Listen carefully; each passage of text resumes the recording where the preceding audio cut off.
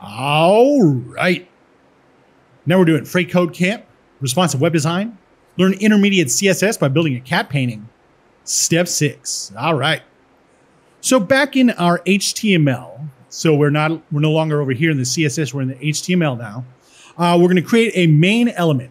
Inside that main element, we're going to add a div element with the class cat head. All right.